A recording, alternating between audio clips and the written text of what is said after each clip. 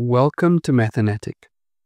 We are busy revising statistics for paper 2 for grade 12 mathematics. And in this video, we will focus on outliers. Now, in order to discuss outliers, we will make use of the following example with our 15 data points. So this is called a set of numbers, and we have 15 values that we will consider, and we'll try to identify which of these values do not fit the pattern of the rest of the data. Now, before we do that, let us discuss what we have right here. So this is an interval. On the left side of our interval, we have the lower fence, and on the right side, we have the upper fence.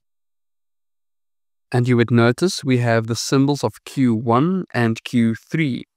So in our first video on ungrouped data, we discussed how to find Q1 and Q3. So Q1 is also known as the lower quartile, and Q3 is also known as the upper quartile. Another part that might look familiar to you is the IQR. Now remember, the IQR stands for the Interquartile Range. That is the difference between quartile 3 or the upper quartile and the lower quartile. Let us jump into our example. The first question that we have here is draw a box and whisker diagram. Now, we have learned how to do this in our first video, but we will need it later when we discuss the outliers. So a quick revision for the box and whisker diagram. We need the minimum value, which is 14, and the maximum value, which is 17. And we indicate those values on a number line. Next, we need to identify the lower quartile, the upper quartile, and the median. Now, you can either do this with your calculator or you can do it manually. For the median, or quartile 2, we need to find the middlemost value of this data set. So we have 15 data points. So the middle of that is 7.5, or we can say the 8th position. So 15.6 would be our quartile 2 or our median. And what I want you to notice is that the data was already arranged in ascending order. And if we take the median, to the right of that, we have 7 values, and to the left of that, we have 7 values. So this is the exact middle. For quartile 1, we take the median again, but only for the lower half of the data. So here we have 7 values, and the lower half of the data is 15.4. So that is quartile 1. The same goes for the upper quartile, or quartile 3. We take the middle value of the upper half of the data points. And notice for quartile 1 and for quartile 3, I ignored the median's value. So I only found the quartile or the median of the lower half and the median of the upper half. And quartile 1, 2, and 3 forms the values that we use within our box and whisker diagram. Now that we have that, we can move on to the second question that says determine the outliers. Now, for the outliers, we need 3 things. We need quartile 1, quartile 3, and the IQR. Now, quartile 1, we already identified as 15.4, and quartile 3 as 15.9. Now remember, the IQR is the difference between quartile 3 and quartile 1. And that difference is 0.5 on this example. Once we have that, we can work out the lower fence and the upper fence. So for the lower fence of the outliers, we'll take quartile 1 and we subtract 1.5 times the IQR. Now this 1.5 is a standard value that we use to identify an outlier. You do not need to calculate this value. It's simply part of our formula for the lower fence. So quartile 1 is 15.4 minus 1.5 times the IQR, which is 0.5. And that value is 14.65. What I want you to notice is this 14.65 is not on our data set. It's an estimated value for the lower fence, so where our cutoff point would be for the outlier. Now we repeat that calculation for the upper fence, but instead of using quartile 1, we will use quartile 3. And we are adding now 1.5 times the IQR. So we have quartile 3 is 15.9 plus 1.5 times 0.5, and that is 16.65. Again, the 16.65 is not part of our data. It's a simple estimate where we will cut off values. So any values outside of this interval is considered an outlier. See, if I go to the data quickly, that 14.65 would be here between 14 and 15.1, and the 16.65 would be there before 16.9.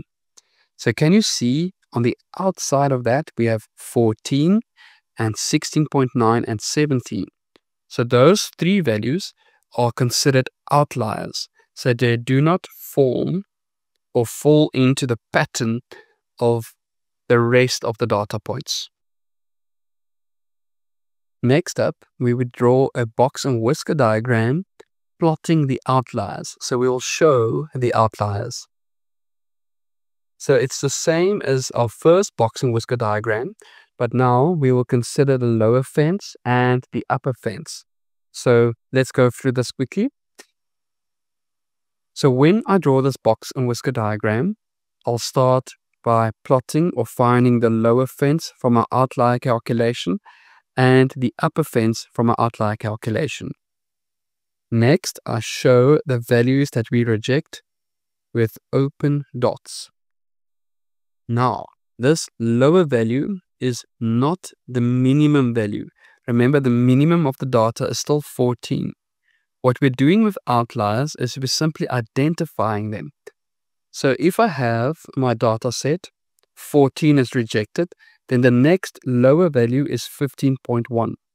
And at the upper two values, I rejected the 16.9 and 17. Then the next higher value is 16.1. So that is what's happening here. The lower value here is 15.1. That's the next value after the minimum. And the next highest value after those two which are rejected is 16.1. And the important part when we plot this box and whisker diagram is that we do not make changes to this box right here. So the quartile 1, 2, and 3 is the same as quartile 1, 2, and 3 that we have identified in the original set of data. So all that we have done is we have identified the 14 and 16.9 and 17 as our outliers. But these values are not rejected, they are still part of the data. And the last question is, discuss the effect of the outliers on the mean, median, and standard deviation.